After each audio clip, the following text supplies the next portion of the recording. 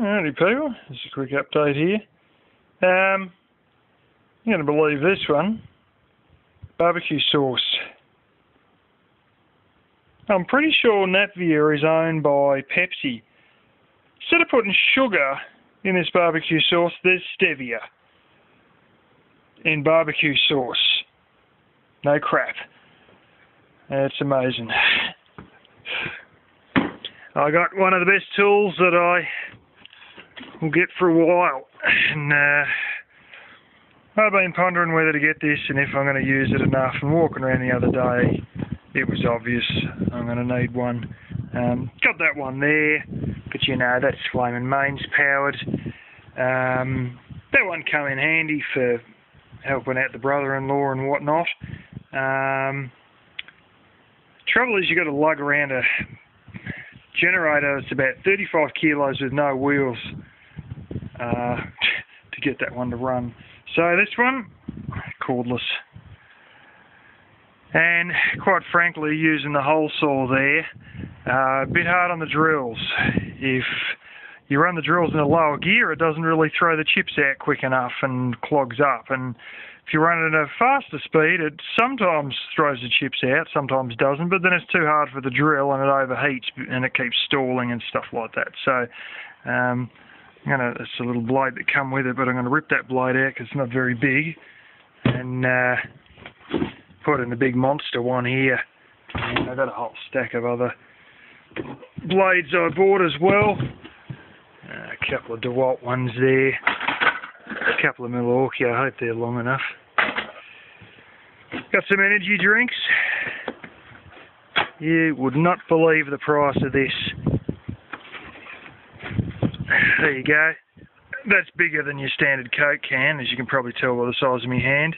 It's a 500ml. The normal Red Bulls and stuff like that are 250ml.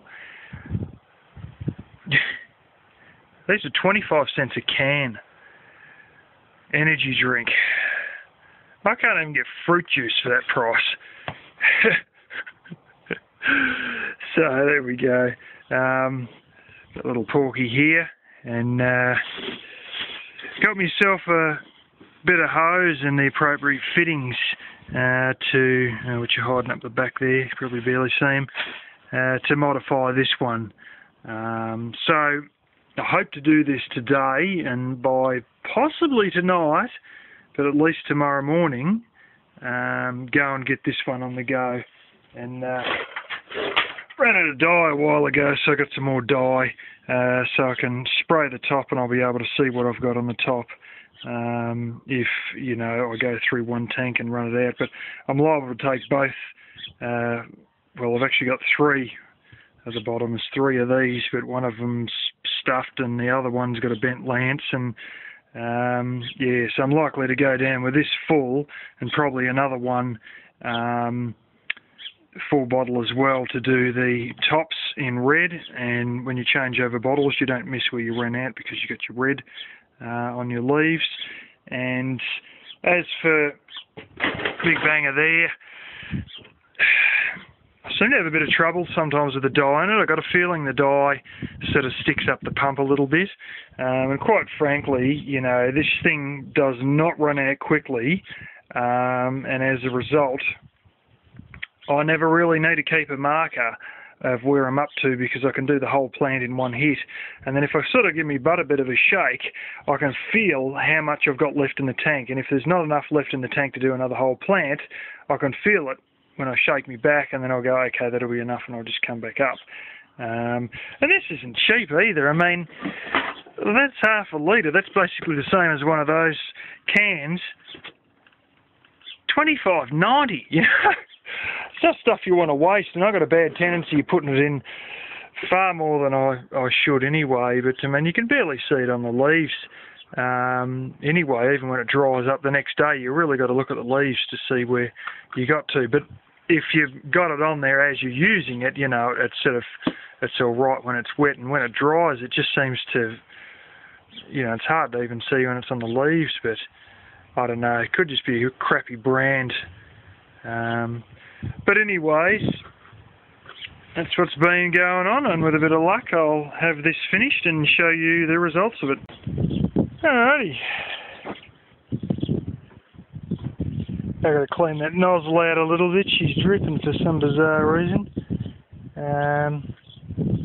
Probably just what's off in the line from the trigger. But yeah, we got it a fair length.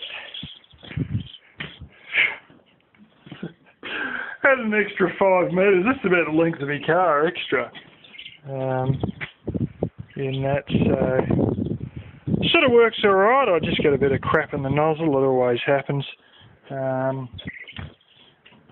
So, because this one doesn't really have any decent filters in it, you know, can't expect much for $10. So, but yeah, build up a bit of pressure.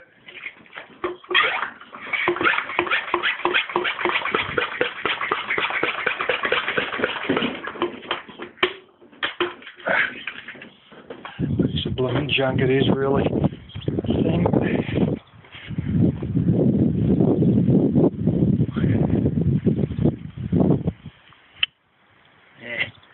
Just sort of flick the nozzle there. She's not too good. Yeah, going with my gloved hand and taking it off with my ungloved hand. Oh, good idea. Yeah, love dirt and shit against the O-ring. Let's get that a few flicks. There's a bit of muck in there.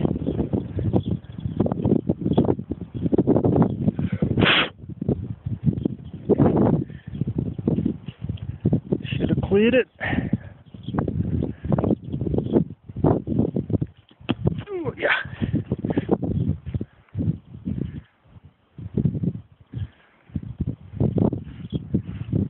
Yeah, gives you a nice pattern there. Ooh, the wind's blowing the right way. So yeah, looks like that's going to be the go. I just hang on to that part of the stick there, and I click that in, locked it in, lock it in as I showed in another video, and then off you go, and you cover the whole lot. Still got to add in some dye. It's actually cool enough that I might go and do some now, and then come back down with the big banger, the electric one, and do the sides. Alrighty, well it sort of works alright. Aside from the fact that I bought this for $10 6 months ago, and you know the pressure release starts bubbling a little bit, and this fitting here does a little bit. When you build up the pressure, the O-rings and the springs, well, you can't expect much for $10. And I think one of the bigger problems is this piece here. I broke the blooming thing off, the little tab, but that doesn't matter because it's sort of just the way it's slotted there. To lock it in, you basically slide it on and you push it down and then hook it under, and that bit there, that little tab on the back of it there, sort of goes underneath that, and as a result it holds the two together, and then it locks your black button down. But I think the O-ring and that's stuffed as well, because once you build up pressure, this just keeps dripping slowly the whole time the pressure's on, and as you can see it's sort of made this a little bit blooming wet. But anyway, you know, I've got one of those with a broken bit of stood on it and a bent there, but that bit's still good. I've got another one inside, another one of these, third one, that I could butcher that piece off if need be. But the fact of the matter is the majority of what I've got to do I've just done, you know. So realistically speaking, I've probably got another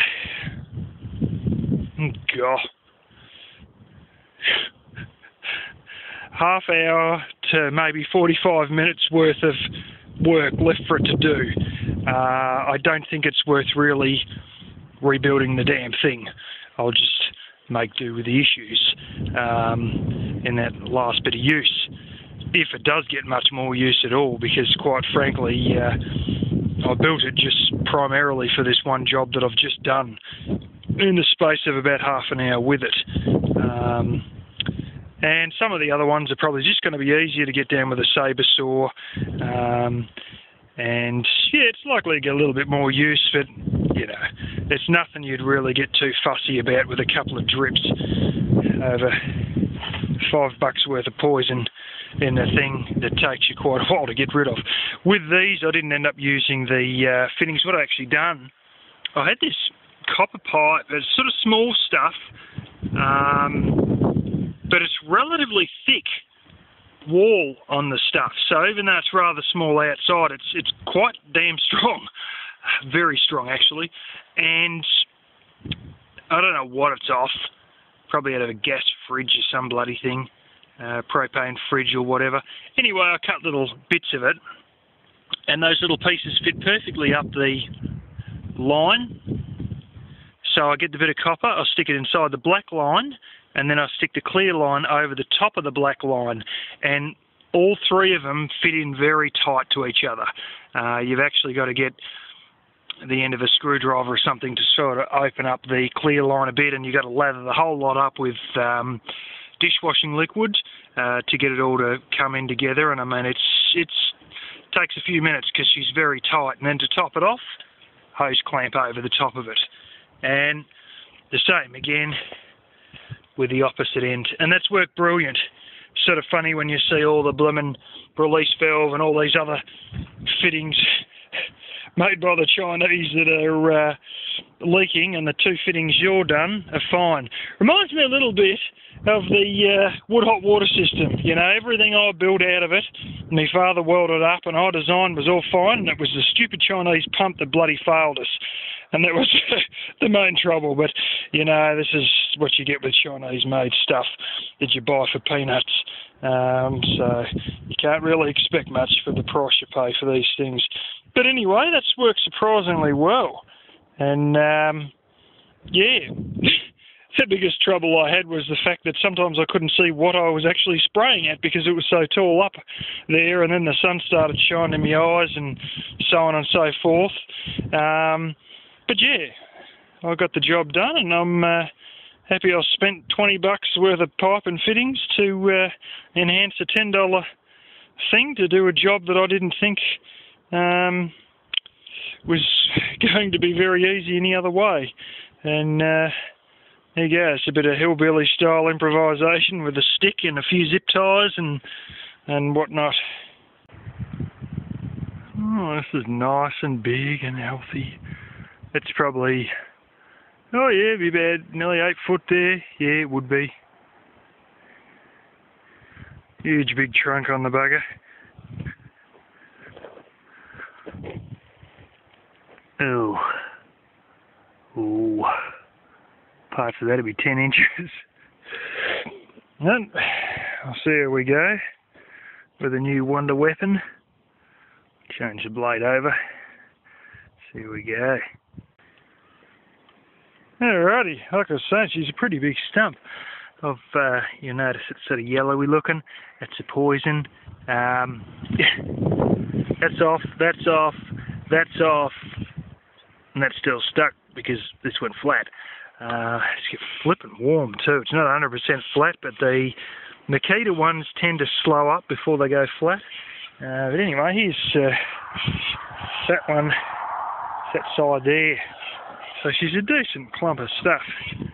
Jill started to lean and I bailed out, and then gave it a bit of a shove with a stick, and yeah, she went for it. But anyway, these they're going to be poisoned rather soon, so the plant doesn't seal itself off and then avoid absorbing the poison. So I'll go get the second one of these and hurry up and finish all this off. And then we might go and continue to spray the big patch that we sprayed from above with a normal electric sprayer, which has to be done tonight.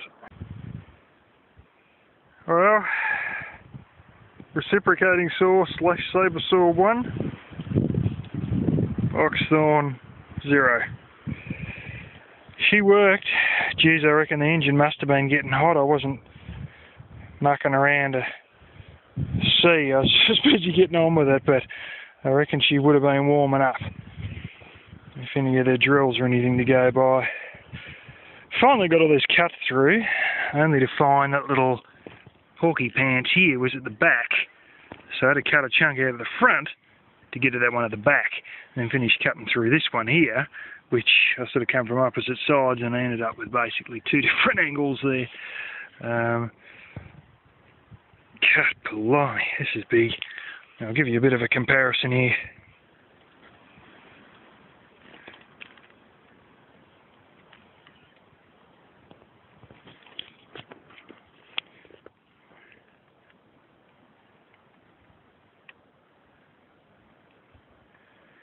So yeah, she more than 10 inches from there to there. I reckon it'd be more like 12 or 13 inches. Pretty good for a little battery-powered tool, eh? This is one of the ones that, I mean, you know, honestly, I mean, that's fallen off there and more or less a couple of inches off the ground, and still, look, way above my head. So this is one I'd either have to do with a sprayer from above, and quite frankly, it would have been a bit of an effort to get it with a sprayer that I made up today. And this one was designated for removal by the reciprocating saw, one of the hardest ones that I'm probably ever going to get it to do. There's another one or two that ain't flaming much better than this, but they're definitely not worse. But yeah, it was probably one of the biggest one, if not the biggest one that I've taken on, as the first one it's taken on. So I'm pleased with all that. It's not exactly a blooming chainsaw replacement, but for those of you who have watched enough of my box thorn videos, you'll know that I used to get through about 6 box thorns. Only small ones sometimes, or medium ones. And yeah, usually only small ones actually. And after 6 box thorns, the chainsaw would be blunt. I'd have to go and sharpen the chain again. And of course, one of the big reasons behind getting a reciprocating saw is the changeable blades. Just chuck them out and get another one. And it's also nice not to have a whole heap of bar oil and smoke and noise and hot exhaust that could catch the grass on fire. And yeah, just go down with something like this that doesn't have quite the power, but does do the job. And you know, without all the other bits and pieces, the smoke and the heat and whatnot, because it's battery powered. So yeah, I reckon that was a pretty good buy. $195. At another one it was $187. It was like a wimpier version or something. And originally this was $230. So yeah, I think I done alright getting this. I'm glad I got the 18 volt one, because I mean the 18 volt one has enough of a struggle attacking the big box thorns, and I'm glad I didn't get the 12 volt Milwaukee one, because I would not have a hope in hell, because this is quite an effort to get through this one, but then again this is probably the biggest it's ever going to attack anyway.